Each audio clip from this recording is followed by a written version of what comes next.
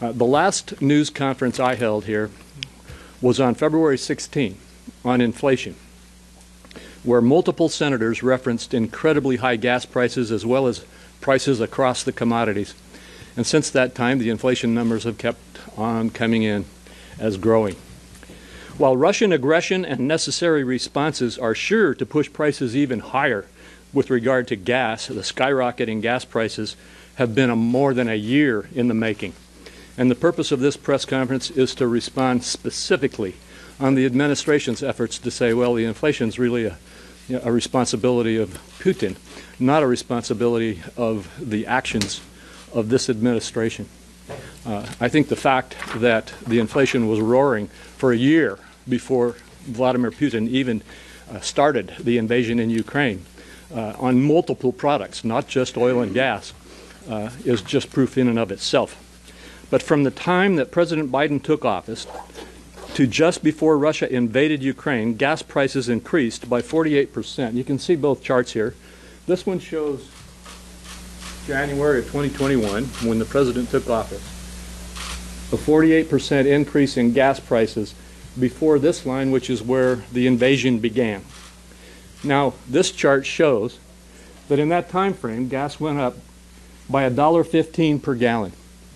Post-inflation, driven by the war in Ukraine and by the further pressures on inflation that have been driven by administration policies, the gas has gone up another 71 cents. The point is clear. The war in Ukraine with regard to oil and gas has had an impact on oil prices. It's not the reason that the majority of the increase in oil prices has occurred. Why did they occur? Because in the last 14 months, the Democrats, including the president, have been attacking the American oil and gas industry and stopping our own production. Before the president took office, we were energy independent, and we were actually supplying liquid natural gas to Europe in competition with Russia. But today, that is all ramping down, and America is now, once again, energy dependent because of the attack on our American oil and gas production, which includes everything from the Keystone XL pipeline to the refusal to grant any new leases or extend any permits offshore or on our federal properties, or things that I'm sure others of my colleagues will go into in more detail. The solution is not a gimmick like reducing or eliminating for a short period of time the tax on gasoline, or the falsely named windfall profits tax that really is an effort to tax our American producers if they increase their production. They don't control the price of oil. They can control the amount of their production. And if they try to get back in the game, the proposal is to tax them, which will simply drive the price of gas up higher. The problem here is that the administration, and what we're here to focus on today, is that the administration has a war on our own American energy independence.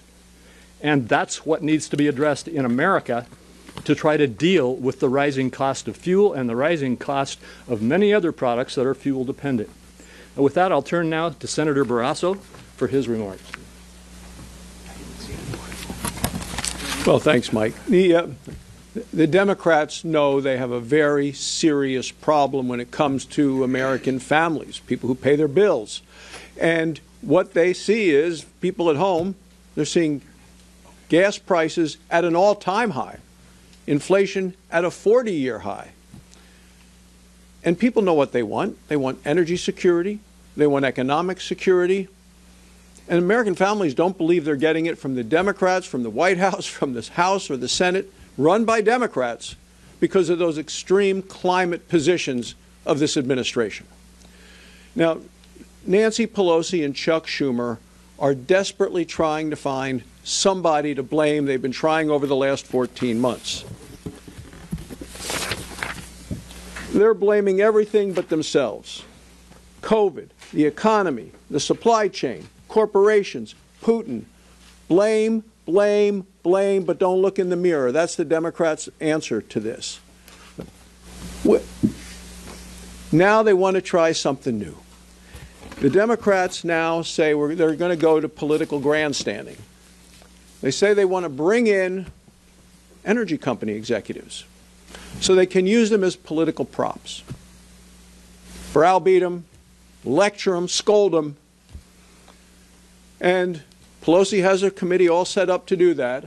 And you'd think in the Senate they ought to come to the Senate Energy Committee, because it's the Energy Committee that's going to do it in the House. Well, I'd love for them to come in front of the Senate Energy Committee with Joe Manchin and me asking the questions, because then we could actually get to the root cause of the increase in costs that took us from here to here before all of this started. We can find out why production right now is down 1.3 million barrels of oil a day in the United States compared to where it was before the pandemic. We can hear from them firsthand about the way that this administration has tied them up in red tape. Drilling permits, oil and gas leases, tied them up completely. And how the administration has blocked the permits to build the pipelines, to move gas to market or to the refineries. All of these things. And then, of course, we want to get them to testify and explain to us how this administration has threatened banks and lending institutions so they won't lend money to the people who want to go out and explore for energy. These are all done by this administration. We also want to hear from the administration how many, not from the administration, they won't give us the answer. We've been trying to hear from the administration on the number of jobs that have been lost because of these policies. We'll be able to hear from people if they come in and testify how many people aren't at work today in America in the energy industry, producing American energy, because of what this administration has done to shut down American energy. And I contend, as do all of us, that the people in America producing energy do it by much higher environmental standards than does Venezuela, Iran, Russia. We'll ask them about the difference in the standards in terms of if it's a global environment that people are concerned about. How much cleaner do we do it here in the United States than they do it anywhere else? And while we're asking these questions, maybe we ought to have John Kerry come in too. I mean, he's the one that said that he was concerned that what was happening with Russia and Ukraine, this is his word, would distract from his climate agenda. Distract from a climate agenda. People are being murdered in the streets, and he's worried about the distraction. I also want to ask him about what his thoughts were, because he made his comments earlier that he was hoping that Vladimir Putin would keep his climate commitments. How do you think that's going? I'd like to ask the former Secretary of State about that. And then maybe we could ask either President Biden or the administration why they have Venezuela and Iran on speed dial, but block the calls coming from American oil and gas workers. Look, Joe Biden clearly deserves the label of the president of high gas prices. Thank you. Next is Senator Sullivan, then Senator Scott, Portman, Hyde-Smith, and Boozman. Well, thank you. And I just want to begin by reminding everybody, these were the president's campaign promises. And now I'm quoting President Biden when he was running for office. I guarantee you we're going to end fossil fuels. No more drilling on federal lands. No more drilling, including offshore. No ability for the oil industry to continue to drill. Period. It ends. Number one. That's quotes from President Biden as a candidate. Now, on this issue, he's certainly kept his promise, and the administration continues its policies from day one to undermine American working families with higher energy prices and empower dictators abroad, and then going now to beg dictators abroad for more energy. Since the brutal invasion of Ukraine, the president's top White House economic advisor, Brian Deese, said, quote, "The only path to energy independence is to reduce American fossil fuel use to zero." So that was a quote since the invasion. So let me give you two areas in which this administration is doing that. One is on our federal regulators that the administration is putting forward. The way to get the nod from this president is to make sure you, as a federal regulator, make a commitment to wage a holy war against American energy, even if it has nothing to do with the mandate in which you are being nominated for. Think about it. Comptroller of the Currency, federal nominee Raskin, SEC Chairman Gensler, the FERC, that put out new rules to make it harder to produce and transport natural gas. Literally the opposite of FERC's legitimate legislative mandate. But here's the second one I want to emphasize. And again, it goes to federal lands. On day one of the administration, day one, the acting Secretary of the Interior, Scott De La Vega, I have no idea who he is, never even heard of him, he put forward a memo saying 60 days, we're stopping everything. Read the memo. Read the memo. Everything in terms of oil and gas on federal lands. That was just about a year ago. Right after that, this is a really important memo. About a year ago, March 19th, 2021, the Assistant Secretary of Lands and Minerals in the Department of Interior, Laura Daniel Davis, she put out a memo saying, not on leases, but for what are called applications to drill. She said, and it's in here, every application to drill in America has to be approved by her. Every single one. The way it normally works with federal agencies, say in Alaska, you have what's called a field manager who might be in charge of the BLM area in the interior part of the state. Then you have a state director. Those people, those federal officials, normally can approve applications to drill. The detailed permits that are required to actually produce oil and gas on leases. This Assistant Secretary, so that's the way it works across the country. This Assistant Secretary said, every person at these lower levels in America, you now have to get approval from me. Completely consolidating it in Washington, D.C. on every single application to drill in the country. Okay? There's 4,600 of these still waiting to be approved. This memo still exists. She still has consolidated that power to make that decision everywhere in America.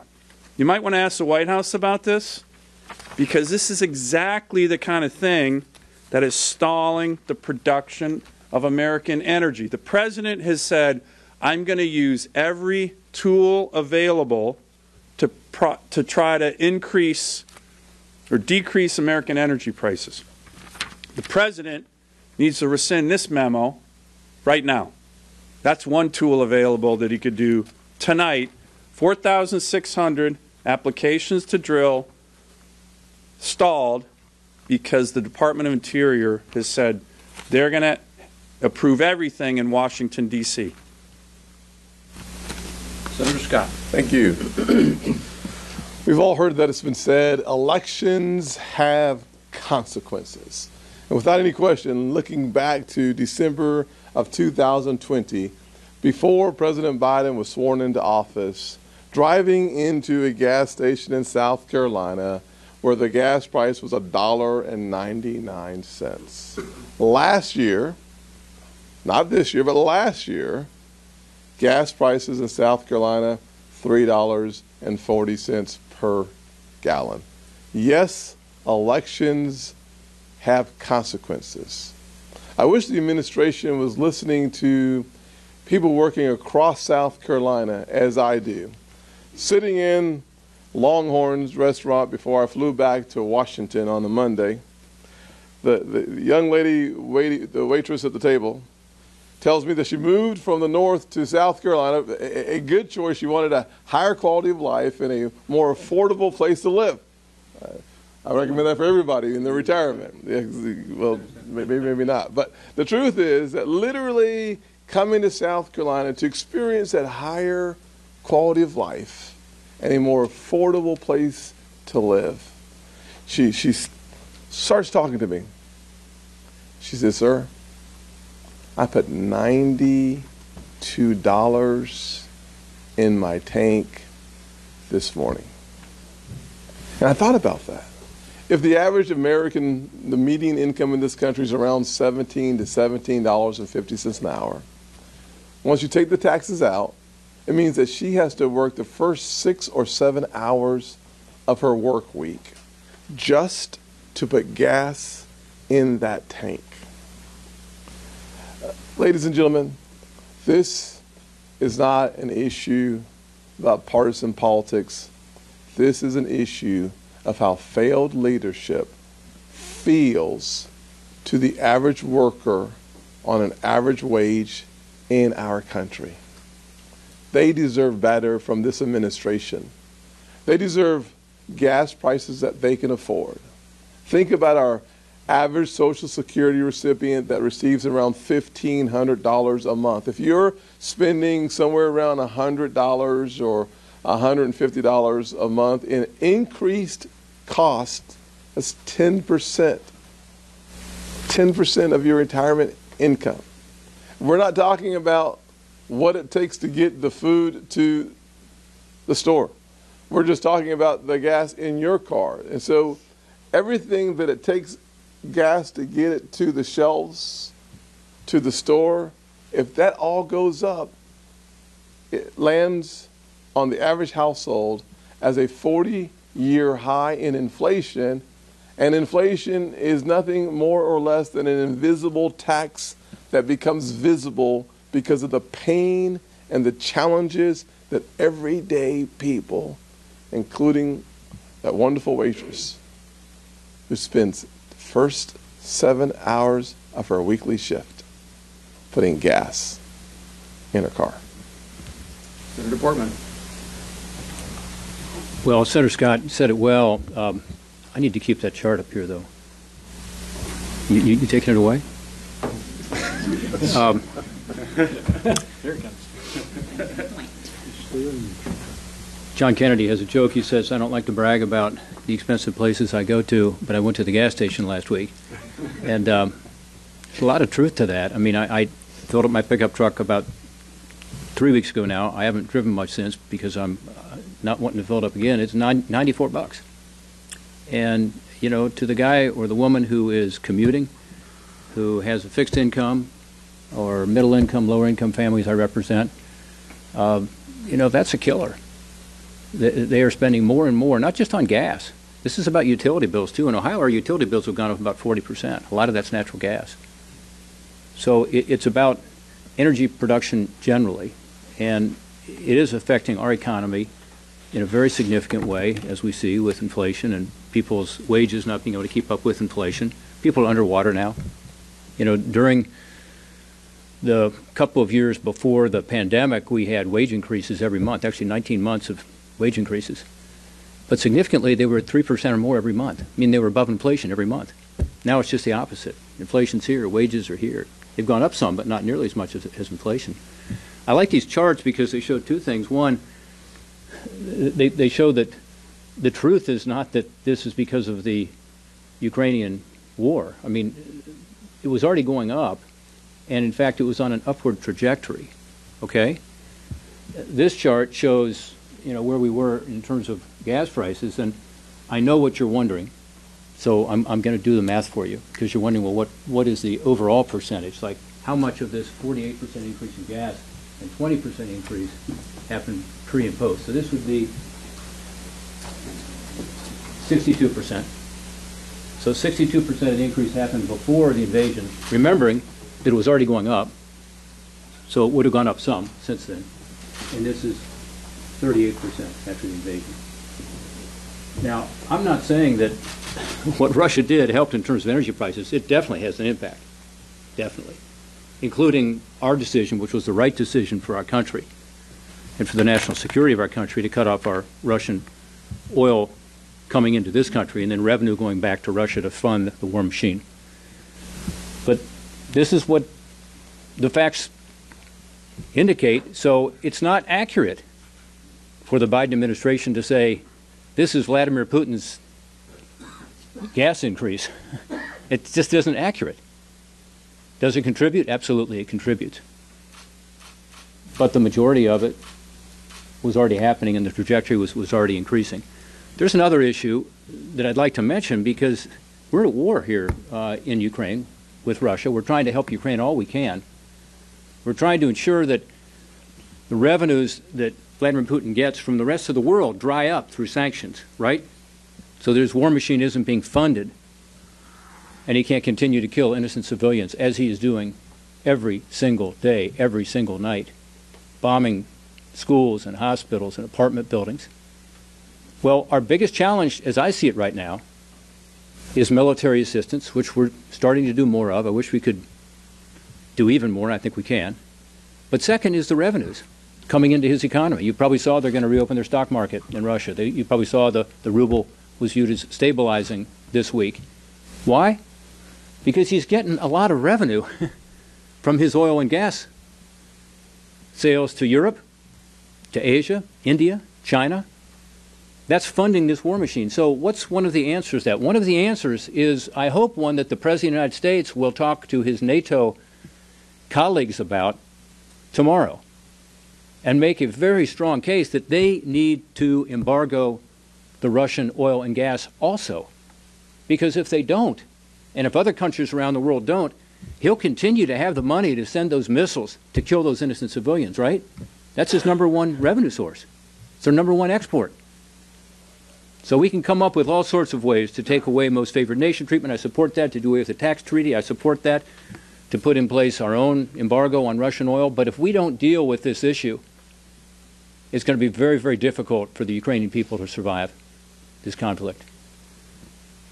One way to do it is to tell our NATO partners, if you get away from your dependency on Russian energy, we'll be there. And our allies will be there. Countries in the Middle East, as an example, like Qatar, who have said that they're happy to send liquefied natural gas into Europe to help to backfill some of this loss of energy they're getting from Russia if they make the right decision. We need to do the same thing. The export terminals for LNG are able to be constructed very quickly. We can construct more of them. The import terminals with the new technology, we can get those going quickly in Europe. There's some already. We need to flood the zone. We need to provide the Europeans more energy from this country. But we can't do that if we have an administration that's saying, on the one hand, we want to beat Putin, and on the other hand, we want to stifle energy production in this country. Because those allies of ours depend on natural gas from Russia. They need it. We need to provide more production in this country to be able to provide them the energy that they need to be able to say no to Putin. And yes to the freedom of the Ukrainian people, to no to tyranny, and yes to the Ukrainian people have a chance to survive. So this is related to the pump. It is, and it's painful for people, but it's also related to something even bigger. And that is the ability for us to be effective at stopping this cowardly and brutal invasion of Ukraine. Thank my colleagues. Senator Bozeman, Senator Hyde-Smith, Senator Young. Thank you very much. Thank you all for being here. And I think the charts and what we've said really does sum things up. I want to go about it in a little different way. The mayor of Monette, Arkansas, called the office the other day. And in Arkansas, we don't do things at the mayor's level in a partisan way. These are nonpartisan offices. I don't know if he's a Democrat or Republican or whatever. I know he's a very hardworking individual that takes really good care of his community. His message was the price of diesel is pushing to the point where it's starting to impact city services. In other words, because of the price of diesel and his concern that it's going to go ahead and continue to go up, he's not going to be able to provide the basic city services that he has in the past. This is a major crisis. It's a rare crisis where the answer is simply staring us in the face. We've got the resources, we've got the technology to produce our own energy and bring prices down, and do it in a very, very environmentally sensitive way. And you know, everyone's talked about the idea of getting oil from Venezuela or Saudi Arabia. Again, what does that do to the environment? It's time we act on it and stop putting our country at the mercy of others. And Americans simply can't afford it any longer. Thank you very much. Senator Hyde-Smith. Thank you, and I want to thank you for being here today because our message needs to be heard. Anyone who thinks that the war in Ukraine has anything to do with our fuel prices, that is totally ludicrous. This is pretty clear. These are facts, it's evidence, and it tells you the true story. You know, when I think of the Biden administration all the time, I want to say, what did you think would happen? When you shut down the Keystone Pipeline, what did you really think would happen? President Biden and the Democrats, not only do they have to own this, they have to wear this. But the American people are having to wear it with them. You know, it is just such their motive to blame someone else, and they're trying to blame this here, and instead of acknowledging we made a mistake, we need to correct that mistake. And I mean, after a year of these anti-energy policies and having their heads literally in the sand, you know, they're finally turning their attention to high gas prices, and they're finally looking at, you know, whose fault is it? It's very simple how we got to where we are. And the kicker is the grand plan that they have right now, it excludes diesel, a major blow to truckers and American agriculture. In Mississippi, we're an agricultural state. It's the #1 industry in Mississippi. We have to have these big rigs to get our product to market, to get our harvest to market. To fill up one of those trucks, it's 150 gallons, and that's just one time. You know, we talk about taking $90 to fill up our cars. That's just one time. It doesn't last very long when you're taking kids to school, when you're going to work. And then you have to fill up, go to the pump and fill up again. But it has been so much, it's far more than a year that the waged war on American energy has taken place. And the best they can come up with is an election-driven political gimmick, a gas tax holiday, which, by the way, it ends after the election. So this isn't helping anyone. We need to come up with solutions and force this administration to actually help Americans. We all drive, we all eat, we all have a car to get us to where we need to be in most circumstances. And in Mississippi, Mississippians are hurting just like the rest of this country. So I just plead and beg with this administration, step up, do something that's going to actually help with American people instead of just help for an election. Please just do that for the American people. Thank you. Senator Young. So Friday night, my 12-year-old twins had a birthday party. And, I was really struck. They're great kids. They're incredibly appreciative kids. But the presents came out, and I was thinking of that old adage, it's the thought that counts. If you really want to test the proposition of it's the thought that counts, have a 12-year-old birthday party, right? And that's relevant to our current events here because I read over the weekend in the wake of that birthday party that the administration was actually thinking of sending gas cards to all Americans so that they could deal with the high price of they're experiencing at the pump. Just add this to a long, long list of bad ideas we've seen from the Democrats with respect to dealing with all manner of price inflation. They talked about gas cards. They've talked about suspending taxes on gas. They've talked about raising taxes on gas.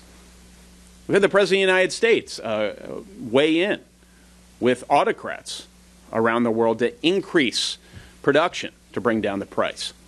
This is a #1 concern of my constituents today.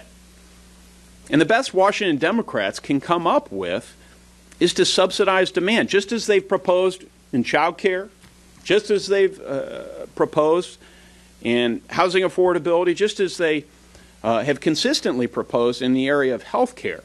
So they're subsidizing demand at the very time they want to increase costs through regulations. It's nonsensical. It's absurd. We know what the only real and lasting solutions are. We need to increase American energy production. This means eliminating regulations, not adding to them, so that we can increase production here domestically. It means expediting permits, bringing more capacity online. It means encouraging new private sector investments. If we don't take these common sense steps, best Washington Democrats will say is it's the thought that counts. Well, thank you. We have a time for a couple of questions here. The first two hands were these two ladies right here. Let's do that.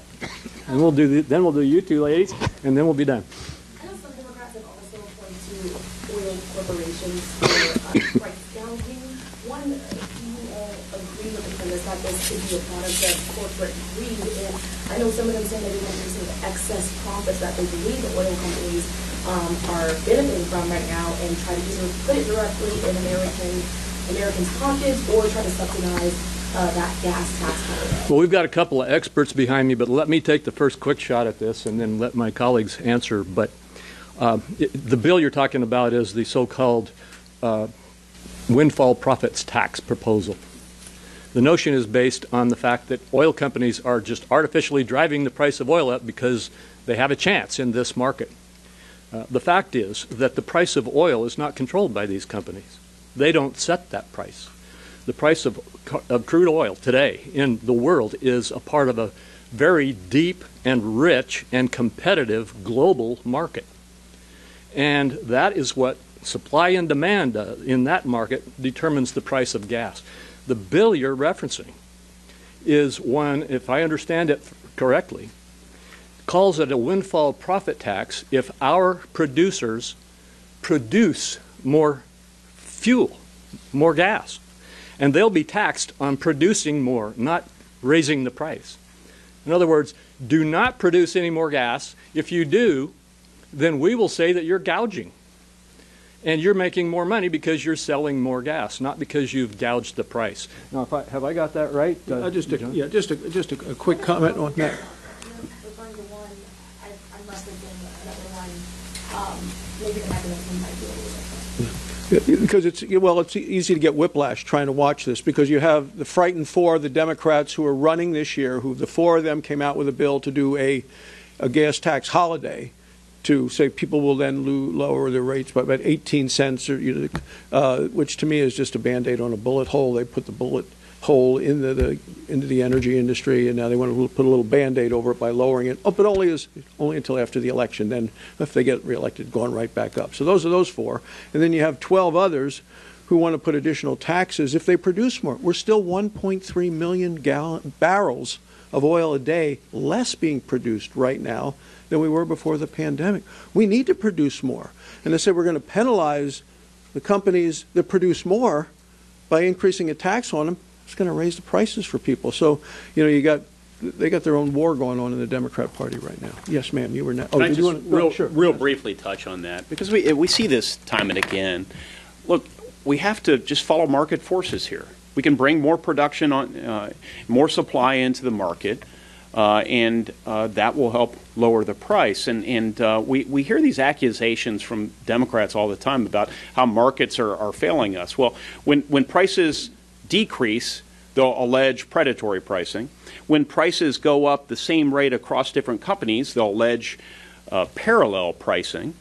And then when prices increase, they'll allege monopolistic pricing. So regardless of the pricing, the Democrat answer is markets aren't working. Well, what we need to do here is frankly, it's the exact opposite. We need to marshal our market forces by increasing supply, and that will lower the price. We know that. Yes, yeah, it was back here. Yeah. The Republican General Assembly and Republican governor in Georgia, as well as the Republican governor in Maryland, have signed temporary gas tax suspensions that you guys have just described as gimmicks and Band-Aids on a bullet hole. So do you say that to them? Do you think those state suspensions are also gimmicks and not effective? Well, I would just say every state has the right to determine its own policies. I think that a gas tax holiday, if you will, is something that every American would say, I'd love to have. It's 18 cents on that gallon of gas if it really does come off of the whole gallon. There are economists who say that it won't work, that it'll actually drive the price of gas up, or that it won't change the price of gas. But what American wouldn't say that they want to have an elimination of a part of their taxes? I think it's a gimmick, even if you accept it as on face as an 18-cent change in this chart. It's not a solution. And the main thing is, it's not a solution to what caused that price. It doesn't have an impact on that price unless the economists who say it will make it go up are right. So I don't know. I just tell them that, but it's their job. They can do what they want in their own state. And the only other thing I would add to that is, and I assume they weren't going after the federal tax holiday because they don't have the right to do that. It's probably, what do you say, a Maryland and a Georgia, and I'm not sure what the tax rates are in those states for the specifics of the gas. Hillary. Oil and gas groups wrote a letter to the president last week talking about the backlog of drill permits, saying that needs to be cleared, and also talking about environmental reviews that they have to undergo, and that can delay drilling for years. So if the Biden administration is serious at ramping up oil and gas production, should they immediately clear the backlog of drill permits and waive or expedite the environmental review process? And if they don't, can Congress do anything about that? Well, the short answer is yes, they should. And Congress could, but only if we can get the majority in both the House and the Senate to move that kind of legislation. Did I get that wrong, John? No, you're right. And there's an idea in the House and reportedly under consideration by the White House that we would send stimulus checks to people to help pay for gas and kind of subsidize that in some way. Would that ultimately make the problem worse if inflation is the root of part of why gas is rising? My answer is yes, because essentially the inflation that we are seeing now is, I think, largely driven by the phenomenal amount of spending that has gone on from Washington, not just in this last year, but in the response to COVID and in other activities. And if you add more federal spending, even if it's to give some temporary relief in terms of a gas card or something, you are adding to the demand side of that supply and demand economy that we live in, and the end result ultimately will be higher inflationary pressures. We've got to deal with the supply side, and that's what the message has been from here.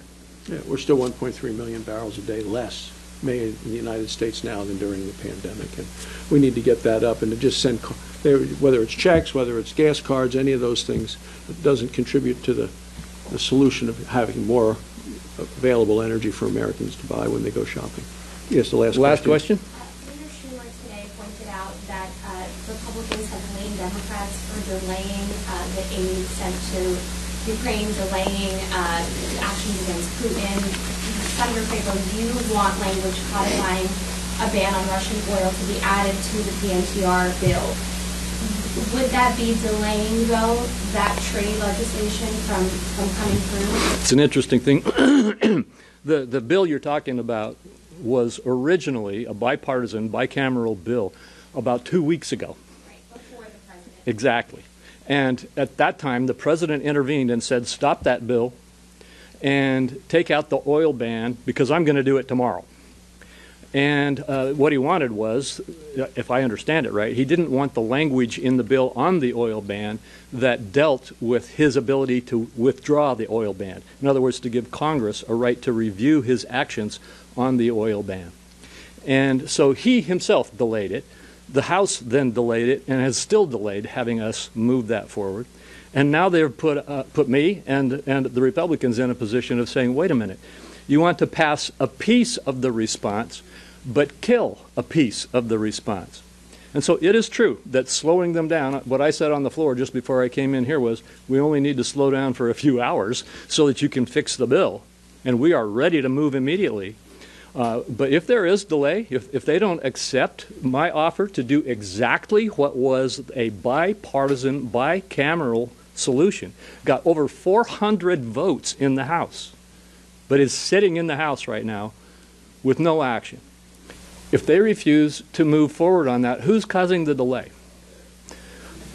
And I guess I would say, yeah, I'm slowing their ability down to rush through and stop doing the bill, but what I'm doing is speeding up their ability to get the whole bill put together. Boy, I can't predict that. I had thought we would have one by now, and I hope that we have one by nightfall tonight. Thank you. Thank you all very much.